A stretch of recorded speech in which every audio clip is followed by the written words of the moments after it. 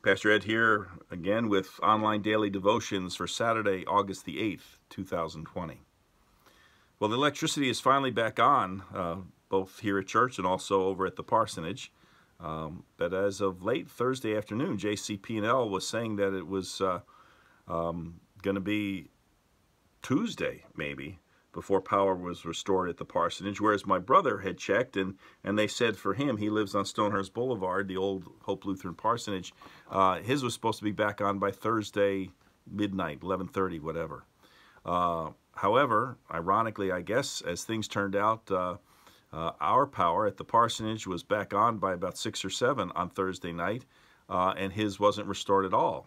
And in fact, as of Friday afternoon, when I talked to him, it still wasn't restored. So, go figure, right? Well, needless to say, like many people, and perhaps many of you as well, my patience was starting to wear a little thin over the length of time it was taking to restore power. And so I'd like to hold on to that thought for just a moment, because I want to come back to it when I share today's scripture reading. But first, we're going to begin once again with those 3 major pieces of the service of responsive prayer in the hymnal, namely the Lord's Prayer, the Creed, and also Luther's morning prayer. Let us begin. Holy God, holy and mighty, holy and immortal, have mercy on us. Our Father in heaven, hallowed be your name. Your kingdom come, your will be done, on earth as in heaven. Give us today our daily bread. Forgive us our sins as we forgive those who sin against us. Save us from the time of trial and deliver us from evil. For the kingdom, the power, and the glory are yours now and forever. Amen. I believe in God the Father Almighty, creator of heaven and earth. I believe in Jesus Christ, God's only Son, our Lord, who was conceived by the Holy Spirit, born of the Virgin Mary, suffered under Pontius Pilate, was crucified, died, and was buried. He descended to the dead. On the 3rd day he rose again. He ascended into heaven. He is seated at the right hand of the Father, and he will come to judge the living and the dead. I believe in the Holy Spirit, the Holy Catholic Church, the communion of saints, the forgiveness of sins, the resurrection of the body, and the life everlasting. Amen. Let us pray. We give thanks to you, Heavenly Father, through Jesus Christ, your dear Son, that you have protected us through the night from all harm and danger. We ask that you would also protect us today from sin and all evil, so that our life and actions may please you. Into your hands we commend ourselves, our bodies, our souls, and all that is ours. Let your holy angels be with us, so that the wicked foe may have no power over us. And now, Almighty God, bless us, defend us from all evil, and bring us to everlasting life. Amen. Well, the scripture for Saturday morning, August the 8th, is taken from the Psalms, Psalm 145, verses 8 through 9, and then 14 through 21. And let me share that with you right now. It goes like this. The Lord is gracious and merciful, slow to anger and abounding in steadfast love. The Lord is good to all, and his compassion is over all that he has made. The Lord upholds all who are failing, and raises up all who are bowed down. The eyes of all look to you, and you give them their food in due season. You open your hand, satisfying the desire of every living thing. The Lord is just in all his ways and kind in all his doings. The Lord is near to all who call on him, in truth. He fulfills the desire of all who fear him. He also hears their cry and saves them. The Lord watches over all who love him, but all the wicked he will destroy. My mouth will speak the praise of the Lord, and all flesh, and bless his holy name forever and ever. A moment ago, I asked you to hold the thought of patience wearing thin, or the idea of patience. I used to think when I was much younger that I had all kinds of patience. And I gradually realized over time, either that or I was losing it, but I gradually realized over time that I wasn't quite as patient as I thought I was. Patience is definitely a virtue. Reminds me a couple of stories that I just want to share with you real quick. Man was once walking through a supermarket with a screaming baby in his shopping cart. And this other shopper, a woman, noticed that time and time again, the man would say very calmly, "Keep calm, Albert. Keep calm, Albert." And finally, in admiration for the man's patience, as the child continuing to scream and fuss and make a big bother, the woman finally walked up to him and she said, "Sir, I have to commend you for your patience with baby Albert." And the man replied, "Madam, I am Albert." So he wasn't quite as patient as maybe she thought he was. The other story is a cute one. There's a pastor by the name of Joel Gregory that tells the story of this seminary professor who throughout his long career, 30, 40 years, taught the Christian graces of love and forbearance and patience and all those virtues.